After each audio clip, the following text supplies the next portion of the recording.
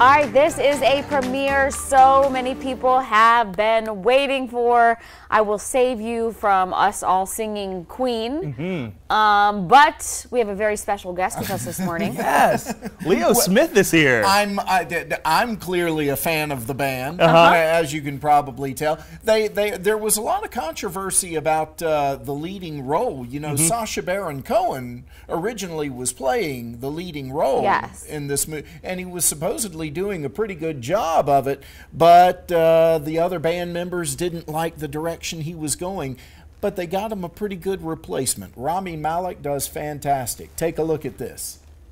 All through the 1970s and 80s, the eccentric rock band Queen royally ruled the radio with some unlikely musical choices. Thunderbolts and lightning, very, very frightening me.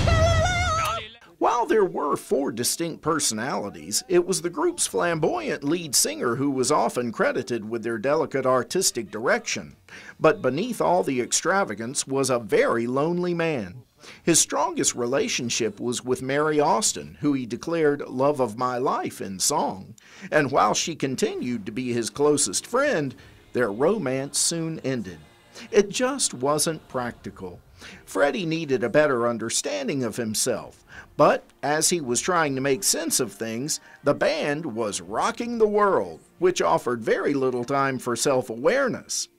The events in Bohemian Rhapsody seem to take liberties with the timeline, and their rise to success is too instant to recognize. So I'm inclined to think that the cliché moments are also highly embellished. I want to give the audience a song that they can perform.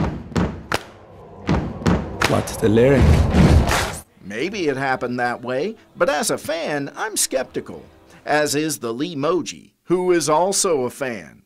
There may be a few objectionable things going on, but by rock and roll standards, it's all pretty tame. In the end, one can't help but wonder why this wasn't simply made for VH1. Still, the music will rock you, but the screenplay bites the dust.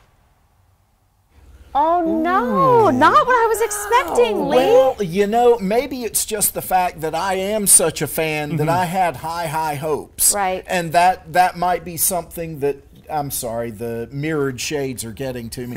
But yeah, that might have been something that got in my way of enjoying the film, which is often the case. You know, if you're a big fan of a comic book or something. Or a novel. Right. You go and see something, you're, they shouldn't have done it that way because the picture in your head was so totally much different. Yeah. And besides, I've seen so many documentaries and stuff on Queen that those are so good, and to see a reenactment of something that comes across as, I say, cliche, it kind of simplifies it a little too much. But the music is good. The music takes you down memory lane. Music is fantastic. In fact, they've got such a wonderful catalog.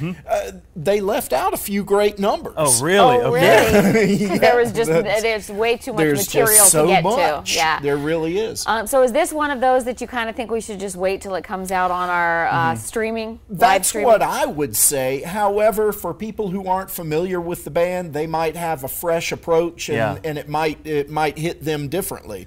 So I can't say that it's not for everybody, but for those who really have high hopes, you should wait. Yeah, and for the lead actor with those fake dentures, the teeth that he had he as was well. on Ellen this week at some day. I can't remember which day it is, which of course you can watch Ellen right here on WLTX.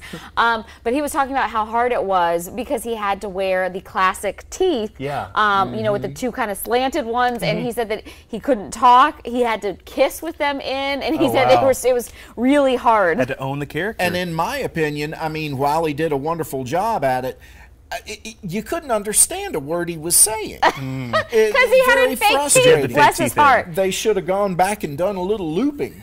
All right, let's go to commercial break like this. All right, News 19, gonna be back after this. Stay with us.